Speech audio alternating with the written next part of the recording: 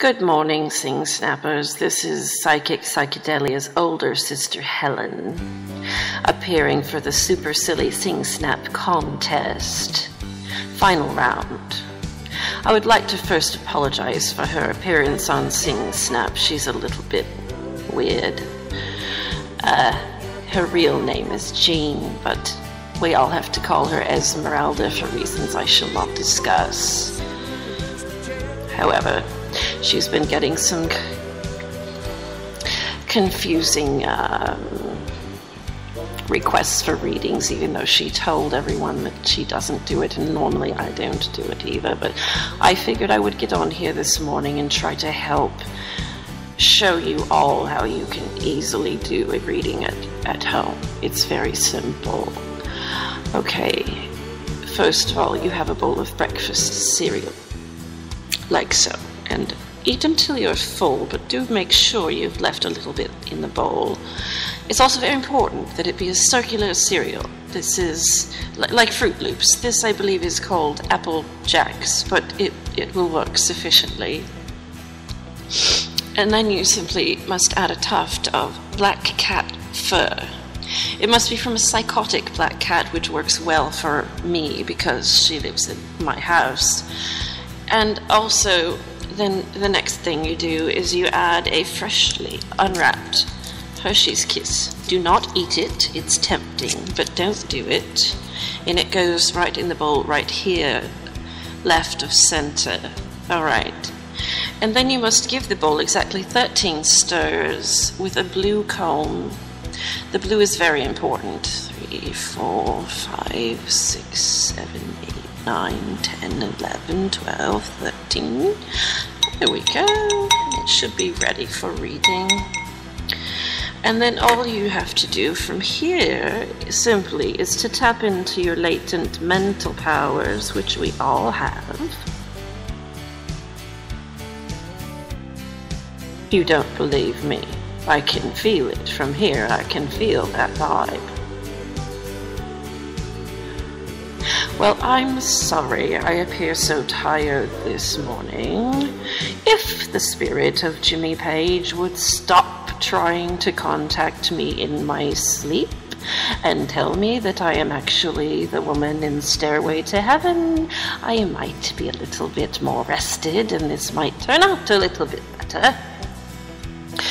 In the meantime, I simply just have to keep telling him he's a dirty old man and he needs to stop standing at the bottom of that stairway looking up at my dress.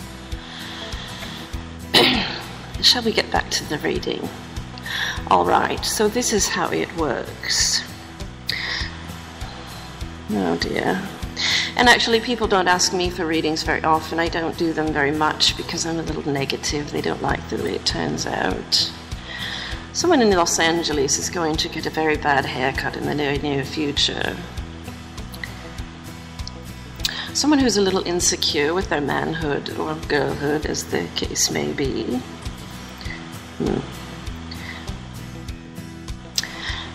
Although they will insist that they played in the Marine Corps and that they're just very, very, very sure of their manhood. But when you walk out of this haircut, the mohawk section down the middle will be purple. You will have a white streak on one side, and the other side will look like Mr. T.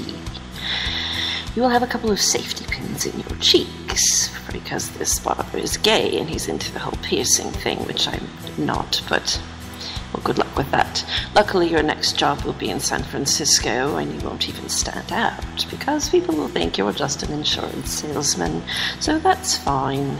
But it's very important, very, very important that you go back home for your next haircut, or you will find yourself in the South with your hair so long that you start looking like a man in drag. And in the South, you cannot be a man in drag. That's the Bible Belt. It's very bad. You just can't do that. You'll get approached by the sheriff, and he will say, you've got too much hair on your head. You need to get yourself a haircut or a dog tag. And when you step into that barber shop, you will realize immediately that you're dealing with a born-again barber. Now, a born-again barber might be fine depending on how churchy you are. That's just, neither here nor there. However, there's not too many barber shops with a steeple with an organ in the corner and a choir. An usher will lead you to the barber chair. And the barber will begin saying grace. O Lord, for these haircuts we are about to receive, may we be truly thankful. Dominus possum post-mortem. Okay, I can't speak Latin, but it will be in Latin. He's kind of going to be a half Baptist, half Catholic, kind of a Baptist sort of a preacher. He'll start cutting your hair and preaching at the same time. He'll be a rather wild man. Scissors and razors will fly all around your head. I'm not sure you're going to like this haircut either. He'll talk about liquor and wild women and sex and the evil of dancing, which isn't evil, and the music business in general, which is evil. And he'll ask you what you do for a living. And you're not going to be really ashamed of what you do. You play your piano, sing your little songs, and you're going to look him right in the eye, and you must say this. I run this church for Logos. And if you do not say this, I cannot guarantee your outcome, because they will probably put you in a Southern Baptist Bible jail, which is worse than a Mexican jail. Don't ask me why, but I do know it's worse.